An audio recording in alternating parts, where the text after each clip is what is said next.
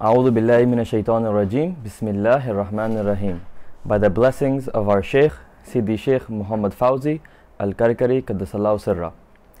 This short video is going to be about the Istikhara prayer and my experience using it to find the answers to my most pressing questions. So the Istikhara prayer is one of the many prayers in Islam that the Prophet, peace and blessings be upon him, advised for Muslims to use at moments of sincere need and desperation. Besides the Salatul Istikhara, which in English translates to the prayer for seeking counsel or advice directly from God, there's also the prayer for seeking rain and the prayer for when there is a solar eclipse, among many others. Today's video will be about Istikhara. So the format and the process is pretty simple. What a Muslim has, let's say they're faced with some kind of decision or a dilemma, a conflict, something where they feel that they need a direct answer from God. Maybe many of us face many difficult issues in our life, from choosing the right job, from moving, choosing the right school, the right wife, or the right husband. And many times, even though we ask our friends and family for advice and support, the most sure step would be getting a direct and clear sign from Allah Azza wa Jal. So the Salat Istikhara is very simple. One has the sincere question within one's heart as the niyyah or intention, and they pray a set of 2 rakat, so one prayer unit. One salam, assalamu alaikum. And within this prayer, they pray it normally, Surah Fatiha, a surah after that, everything normal, but with the intention of asking Allah for a decision between two things, or a path towards an answer for whatever question one may have. So usually there are many ways that one receives an answer. It can be, but it's not limited to, a dream, a waking vision, a mushahada, a sign that from in one's daily life, or it can even be as simple and as subtle, because Allah is Al-Latif, as subtle as being inclined towards one option more than the other. So that's the Salat Istikhara, very simple, 2 rakat. The Sunnah way is to pray it for 7 days straight until one receives an answer.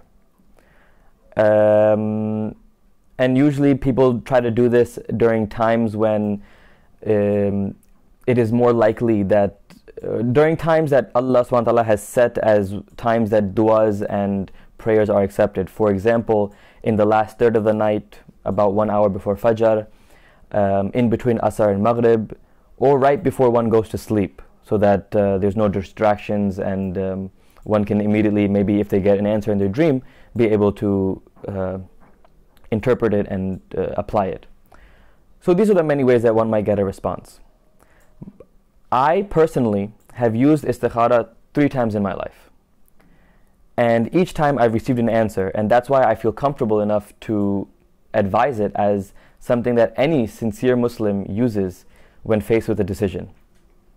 The first time I used Salat Istikhara, I was in college in my senior year and applying to a very prestigious scholarship award called the Fulbright program. And I wanted to know if, because it was very demanding, and senior year was also a very pressured environment and stressful time for me. So I wanted to know if it was worth the effort to do this, and me being the weak person I am, I wanted a clear answer. Am I going to get this scholarship or not? So I prayed the Istikhara and I received an answer. I had a strong feeling that it was going to happen and I would get it. And lo and behold, alhamdulillah, I received the scholarship and I went to Taiwan and I taught English for a year. Great time, made a lot of money, and learned Chinese.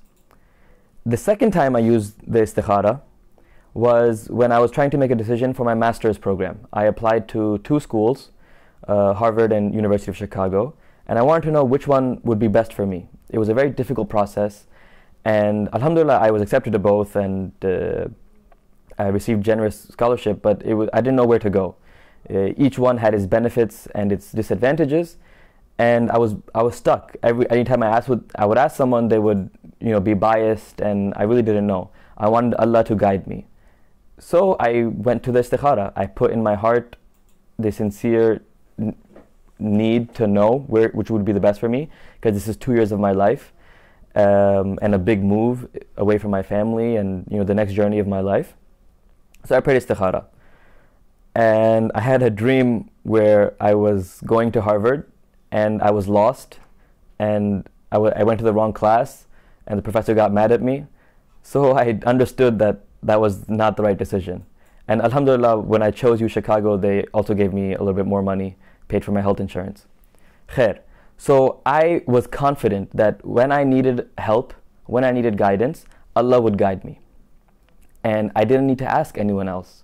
As long as I was sincere and desperate only to Allah, or helpless only to Allah, no one else, and would accept the answer that I received from Him, the sign that I received from Him, I knew it would be successful. The third and last time that I've used Istikhara was when I came to this tariqah. Before I came to the tariqah, I had many doubts, as I'm sure you do too. Is this right? Who is this wali? Is he even a wali? Is he a friend of God? Is he the mujaddid, as many people claim? Are all these people really seeing nur and getting close to Allah? Is this all true, or what's going on? Is this the right path for me even? So the third time that I prayed Istikhara, I had this question in my heart that, oh Allah, if this is the wali, if this is the right path, then I will be 100% for it, because this is the path that leads me to you, that leads me closer to you and Rasulullah sallallahu alaihi wasallam. So I prayed Istikhara, and in the Istikhara, in the 2 rakat that I was praying, I saw at the point where one goes down into sajda, in full prostration, I saw a ball of nur, and all on my prayer carpet and in my bedroom where I pray, waves of light emanating from this center. And at that moment I came to tears, because this is the most direct and spiritual experience that I've ever had up until that point. Now I've had many more.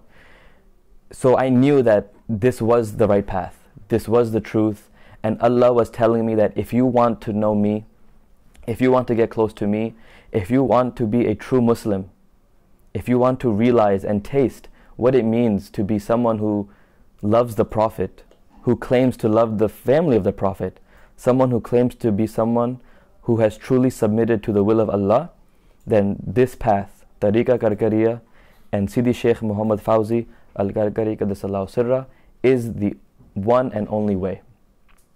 Alhamdulillah, since my Istikhara, I have joined the Tariqa, and my time has been nothing short of bliss.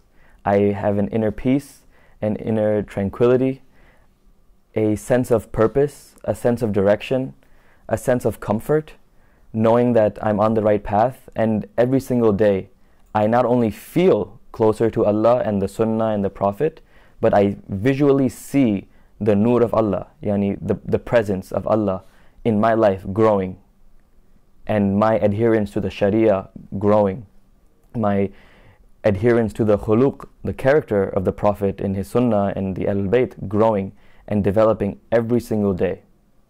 So alhamdulillah, this was my short introduction to the Istikhara prayer. Inshallah, the Tariqa Karkariya does not force anyone to join. Sidi Sheikh does not want the disciples or anyone to argue with anyone about whether or not this is the right path. For you, it is enough that you ask Allah directly and get your answer from Him directly. I think all Muslims everywhere around the world have had enough of arguments and different groups all claiming to be true. If Allah, one of Allah's attributes is Al-Hadi, the one who guides. So He will guide you. If you pray 2 rakat with a sincere intention and ask, what is the path for me? If Sidi Sheikh is the one who will take you to Allah, then you will get your answer, and inshallah we will meet. Assalamu alaikum wa rahmatullahi wa barakatuh.